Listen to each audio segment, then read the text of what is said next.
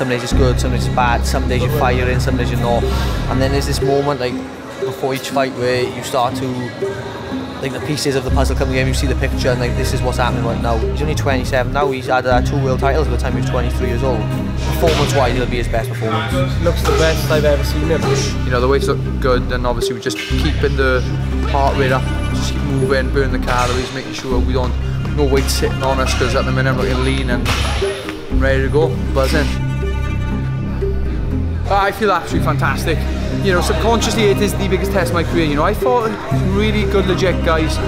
You know, arguably they are a lot more experienced than Gravely the way he is in his career, but to me this is a very, very important fight, and that's why, you know, we're not cutting no corners with Gravely. We know how good he really is. You know, he has got a record of 19-5 for being a slouch, and this is his UFC debut, man. He's going to come ready, but like I've told everybody in the past, I don't want to fight the worst people. I want to fight the best of the best, you know.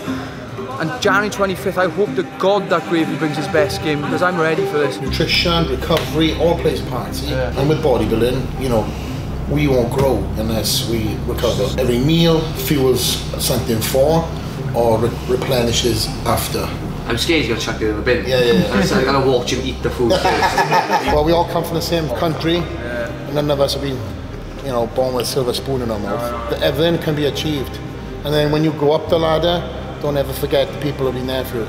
Like for me, when you're doing something and you've been on the top for several years, you can become complacent. But when you got somebody like the King coming in, who has never won an Olympia, and that's his goal and dream, that's new blood that's fresh that's coming in that kicks your ass. So it's like, it's a great combination, you know, old school, new school. So you're not having one? No, I wish I could. Oh, yeah. Cymru and Beth, very proud of you, my friend. We're going to bring that W home this weekend.